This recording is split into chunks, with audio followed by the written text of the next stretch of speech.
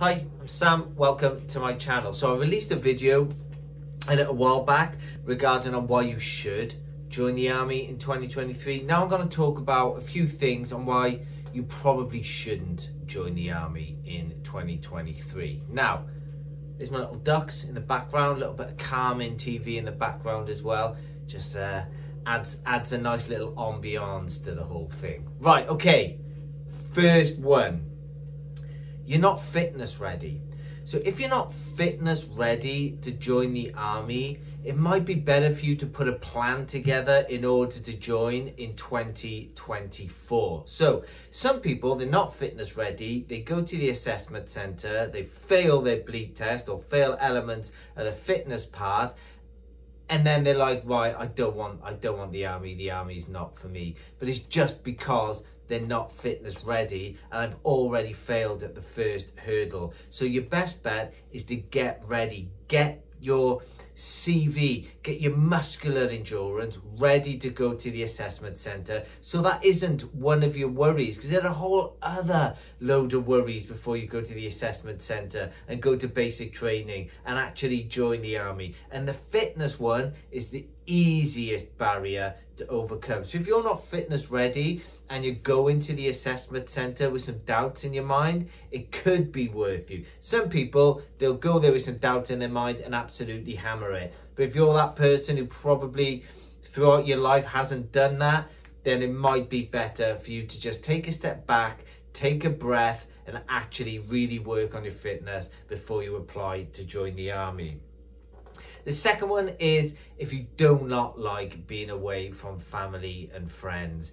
I joined the army a little bit older. I was 21, so I was quite mature. So I had no dramas being away from family and friends because I knew I would see them in the future. But some people, if you're younger, if you're like 17, you might not be able to handle being away from family and friends. And it might actually impact your whole experience on being in the army. You might go to basic training, especially if you go to Harrogate for a long time and you're getting a little bit homesick and you think, do you know what? The army is just not for me. And that's just because you're a little immature and a little bit younger. So if that's the case and you think I'm not joining the army because I might get homesick and I don't want to be away from my family and friends, then just leave it a couple of years, because by the time you're 19 and 20, you'll have a whole different experience. You might want to be away from your family once you start maturing and really hitting adulthood. So I would, in fact, if you think you're going to be homesick and you're actually quite young, just wait a couple of years. Don't let that be the factor that actually pulls you out of basic training. You might never want to go back. And actually, if you waited a couple of years till you're 19, 20, you could have actually been a really great soldier.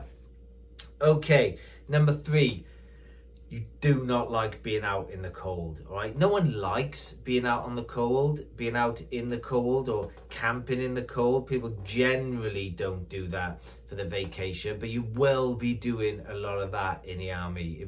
You will be doing a lot of it. It's always cold in the UK. And when we generally deploy, when we do exercises, we do sometimes go to cold places as well, where you might be living in the cold for 3-4 weeks or up to 2 months, depending on where you're going. So if that really isn't your bag and you think you're really going to struggle with it, I probably wouldn't bother joining the army. But if you think that you can actually put up with it, then the army is absolutely perfect for you. But it can be really difficult for some people, especially getting up once you've just gone to sleep after your stag and it's like 2 in the morning and you've got to get up again and it's absolutely freezing. Some people do struggle with that, and that's another factor why they might want to get out of the army. So it's not something you can really train for, but if you think that just isn't the bag for you, then I don't think the army is for you either. Number 4, don't join the army if you think the army is your only option in life. Okay, if you've had a number of jobs and you keep quitting those jobs, nothing is going to change if you join the army. You'll probably just end up quitting the army as well. If you're running away from something, if you're going to be running away from your problems and you think joining the army is the key to hiding away from your problems, it's just not the case. Your problems will always follow you. The army, for a lot of people, is just a job. For some, it's a calling and that's all they've ever wanted to do. But for most people, the army is actually just a job, and any problems you do have, if you're running away or you think it's your only option, it's a job like any other job in the world. And if you quit your last 5 jobs, chances are you're probably going to quit the army as well. So if you think it's your last option, if you're running away from problems,